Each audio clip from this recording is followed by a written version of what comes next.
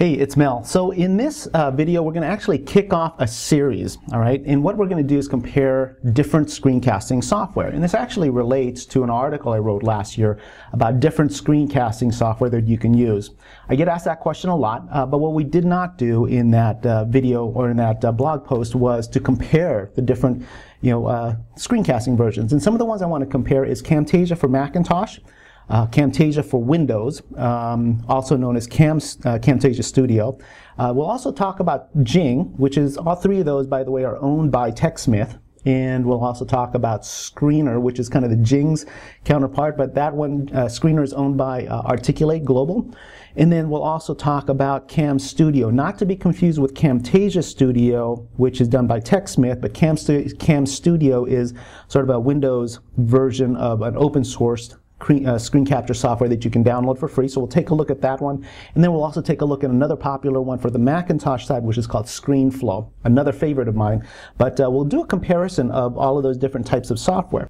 And because many of them will actually already do basic video capture of your computer screen, we'll need some kind of a benchmark for comparison. So that way we're not just comparing the basics, right? So some of the key ones that I like to use when I do my screencasting that are important to me is cursor effects.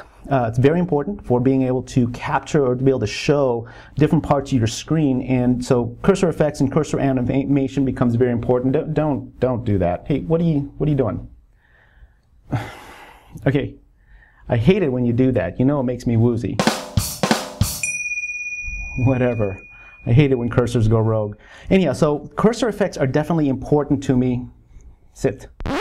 Okay, so cursor effects are definitely important, and so we'll be looking at those because it's important to show your viewers different parts of the screen whenever you're doing screen capture, but also some other animation effects like having multiple video tracks. And then also being able to have multiple audio tracks is also important for being able to have some flexibility there.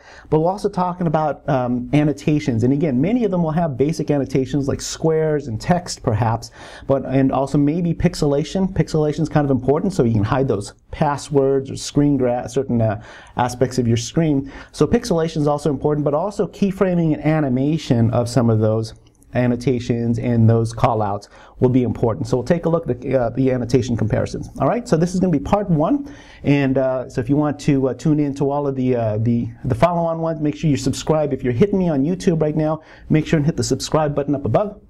And if you hit me on my blog post, make sure and you hit the subscribe button below. It should be fun. I'm actually not sure how I'm going to do this because really, in a way, I'm going to have to use screen capture software to capture a software that screen captures. It's kind of like time travel movies. We'll work it out, and in any case, it should be fun. So tune in, make sure you subscribe, and we'll do more in the next video. Take care.